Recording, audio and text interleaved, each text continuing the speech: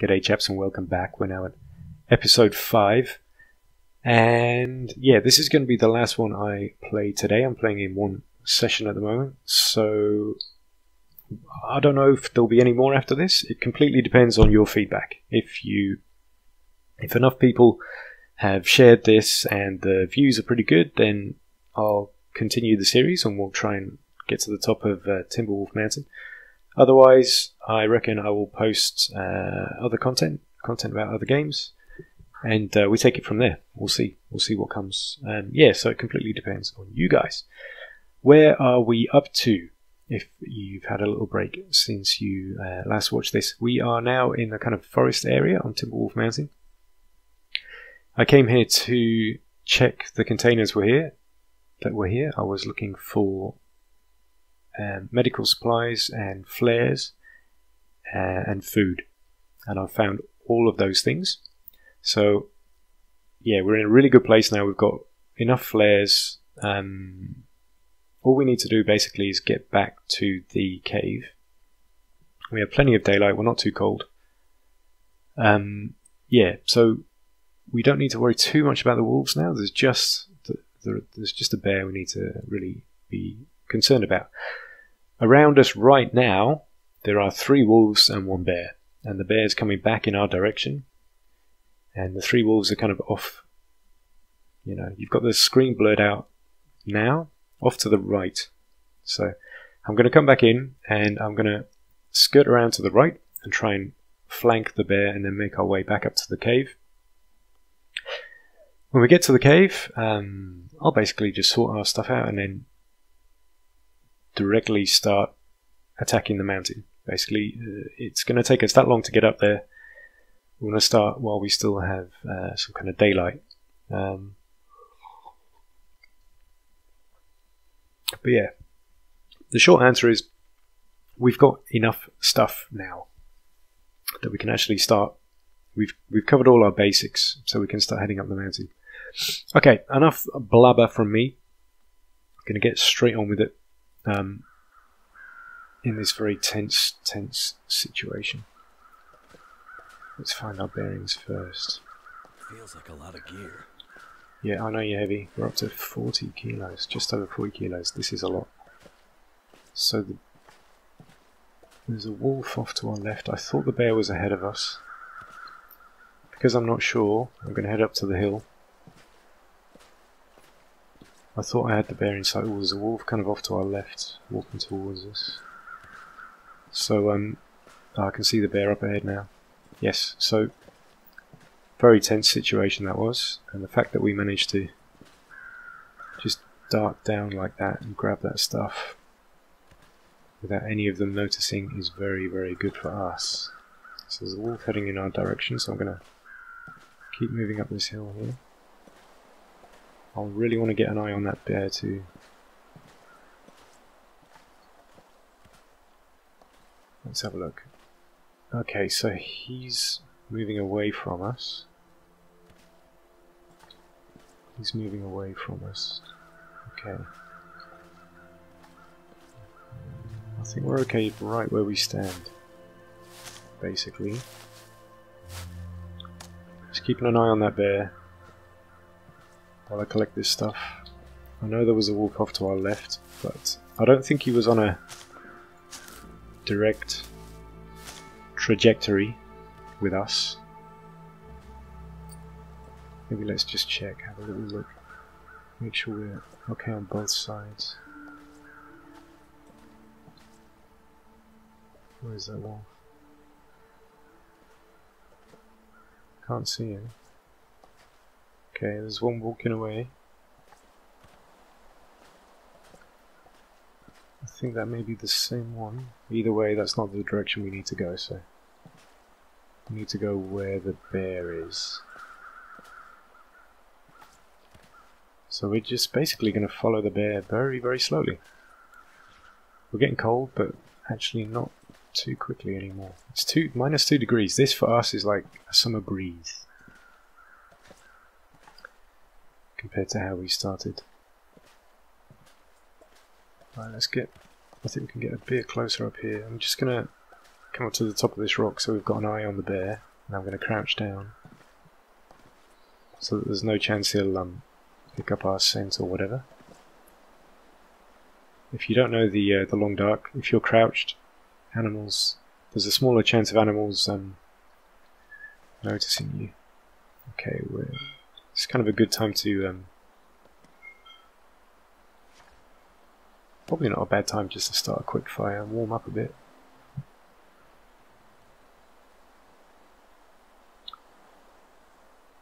Let's do that. I don't know if that's going to help against animals or not. We're not that cold. Really just waiting to see where the bear goes.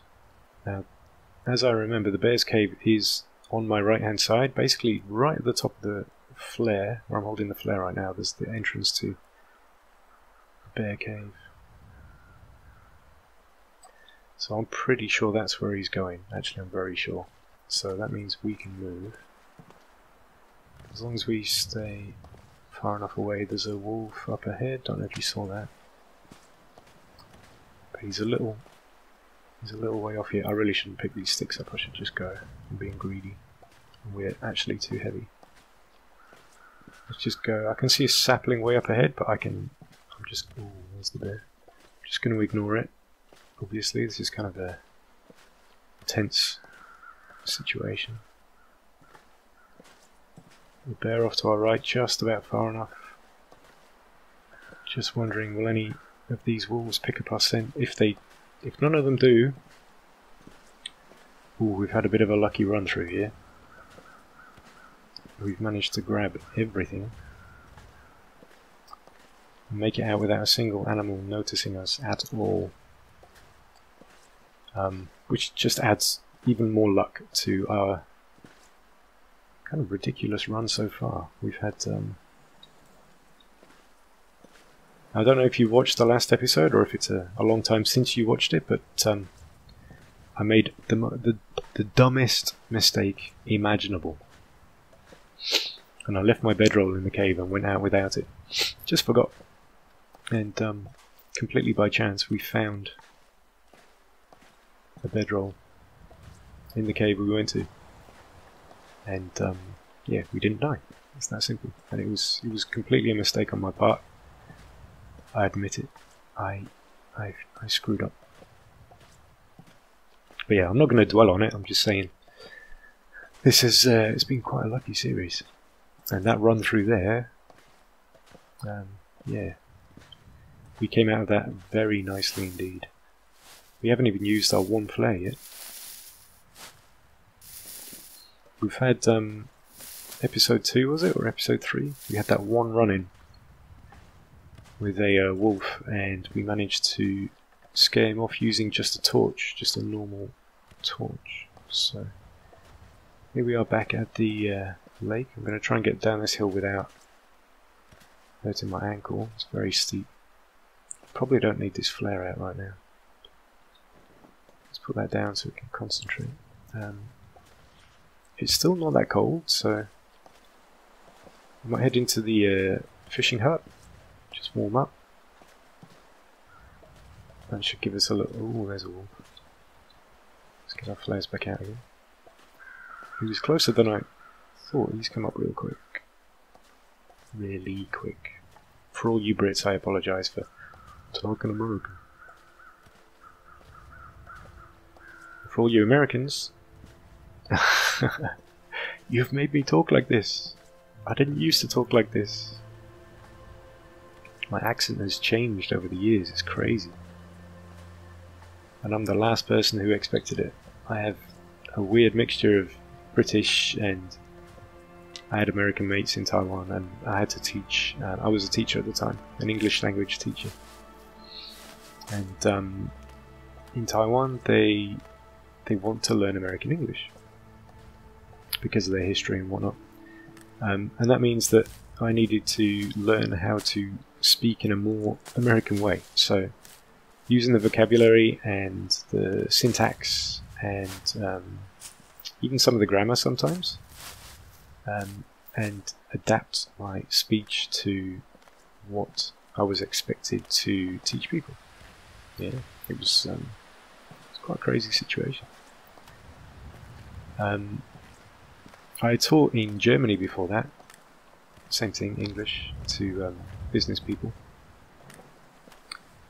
And yeah, in Germany they, I guess because of their history, certainly in the area I was, which is around Cologne, they want to learn British English. So I don't know if that's because that part of Germany was the British zone, or that's just a thing with all of Germany, but that's how it was.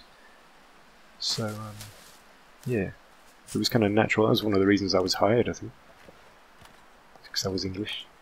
And then yeah, moved to Taiwan, and I lived there 6 years, long time. So yeah, it affected my language. It's crazy.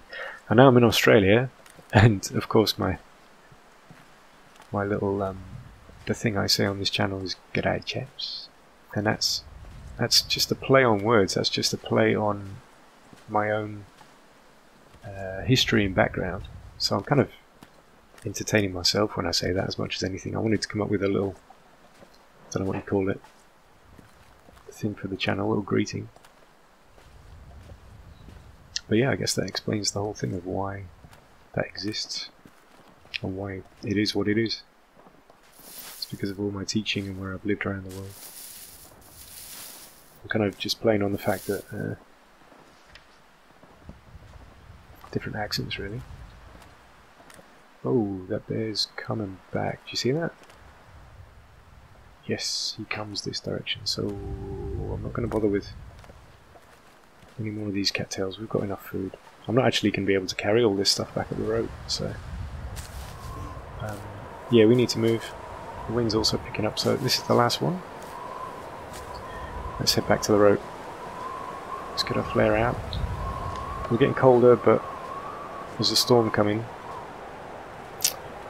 and I really don't want to get trapped in that anywhere there. So we still have 6 hours of daylight. A bear on the way, which we want to avoid, and the weather's picking up, so it's time to just adapt to the situation.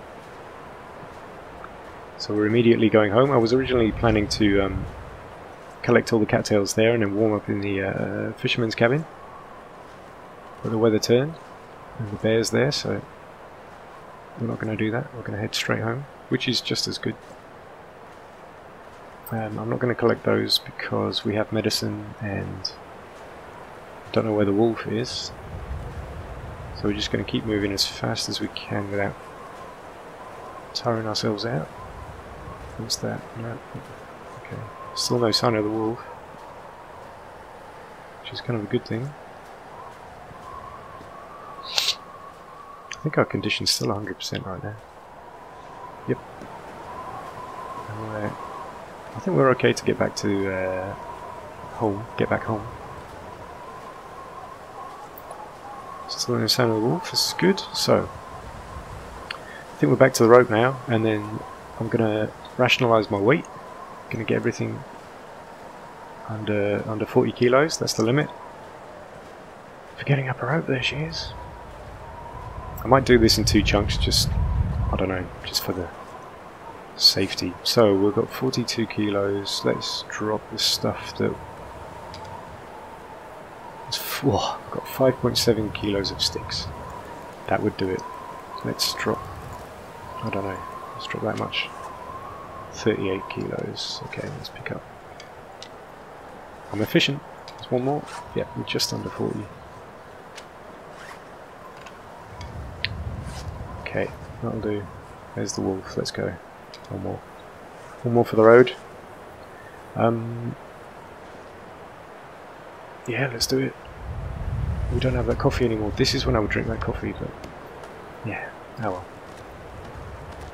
This shouldn't be a problem. If I can do it in one go, I will do. It's looking pretty good actually. So I'm going to ignore the ledge, just because it was pretty clear we wouldn't need it. That should be the only climb we have to do for today. So that's cool. Makes life easy. Just get that flare back out. There's the wolf, you see him? Up ahead. Oh, he just changed direction. Excellent, excellent. We got lucky. Okay. Overall, I think apart from that massive screw up with the bedroll, I think we've played it alright. I think we've played it okay so far. We've avoided any interactions with anything more dangerous than us. We've just kind of laid a decent foundation now. We can survive pretty much indefinitely, which means we can start getting ambitious. And we're going to take on the mountain next. And if this was a TV show, this is where we would add our commercial break. Maybe I am going mad sitting here by myself for, what, 3 hours in a row playing the long dark. Wow, look at that. Bits of pink, yellow. That'd be a great video cover actually. It's a bit actionless, I suppose. Normally for video covers, people tend to, and it seems to be the right thing to do, to get something noticeable. See, I could have a beautiful view like that, but it doesn't necessarily mean it's going to make a great cover on YouTube at all. You really want something that's going to draw people's interest.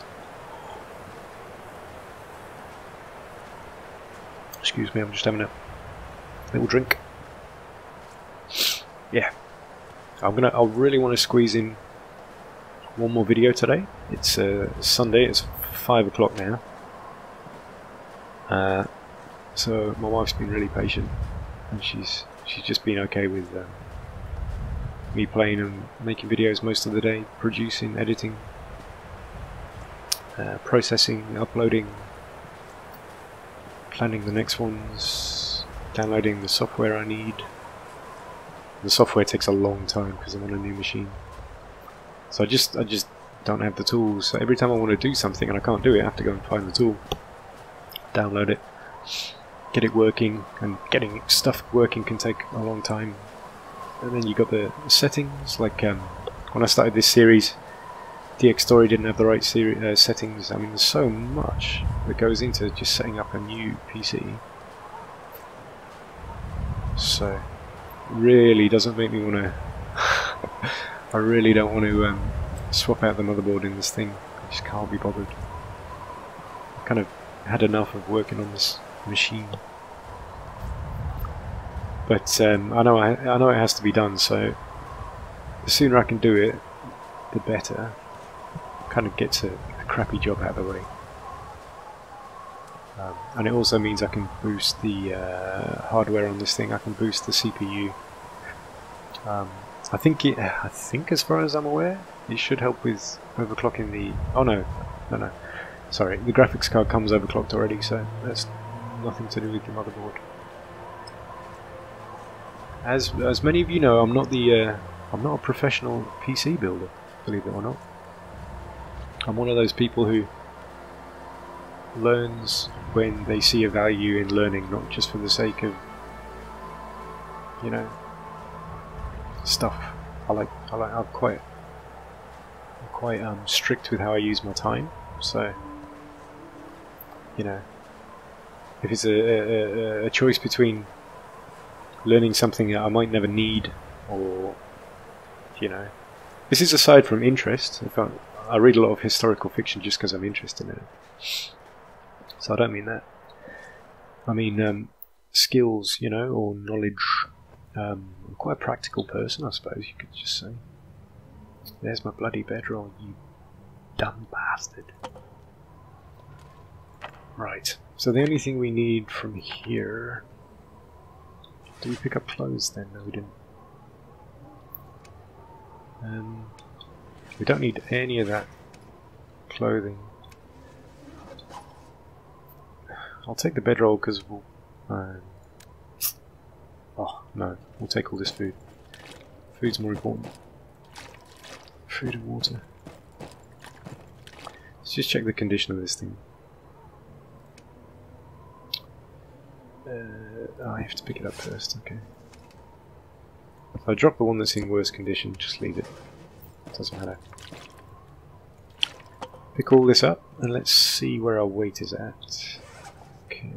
Oof, nearly 50 kilos. Can we move? Just about move. So I reckon I'm probably going to cut this for you, because this is kind of boring. And then I'm going to pick this up at the other side of the tunnel. Yep. Okay, now here we are. I've gone to the other side of the tunnel, and I have also rationalized all my stuff. So I've got rid of absolutely everything that wasn't completely essential for climbing Timberwolf Mountain, and I've dropped absolutely everything else. So I've taken all the food that's high in calories, I've taken just enough medicine, just enough fuel, and I've sharpened the hatchet and the knife, and yeah, I dropped everything that I don't need. I've even filled, let me just show you. I'm telling you all this basically because I've decided that I'm going to go and... You see what time it is it's 5:30 PM and it's a Sunday and I've got to work tomorrow, so I've only got about an hour left in terms of how much time I can dedicate to playing games and making videos today. So as this is kind of a nice point to stop, it's just before we begin the ascent of Timberwolf Mountain. I'm showing you the stuff I'm going to take up with me here. I would really like to continue this series, however I'm just going to pause this one because I want to see what your feedback is like, and if you want me to continue with this series, you're going to have to jump on the comments and let me know that you love it and you want to continue, and I'm going to want to see some views on this, so if you can help me out somehow, maybe share it on Twitter or something, or tell your mates. Yeah, I'd love to see at least a few hundred views on this video, and then I'll continue with the series. Otherwise, you know, I've got to go. So many people also voted for Star Citizen and Elite Dangerous and Attila and all the other games on that list that I'm going to go and cover Homeworld Deserts of Carrick right now, because I asked and they gave me a free copy. So as we've only got an hour, I'm gonna do that. So let's just show you. I'll show you what state I'm in, what I've done here, because I know if you're still watching it here at episode 5, at the end of episode 5, you're hardcore. You love The Long Dark, and you're really enjoying this series. So I'm going to show you everything. Just taking the lightest possible tinder we can get. Also cedar firewood. This isn't too heavy, but it's not bad. In terms of wood, we haven't got any fir firewood. I'm going to take all 4 of our accelerants. We've repaired our bedrolls 100%. We have 5 flares. Hacksaw's not too good, but we should find another. We can't repair that. I've sharpened both the hatchet and the knife. Taken a little bit of fuel. I've dropped another piece. Another can, rather.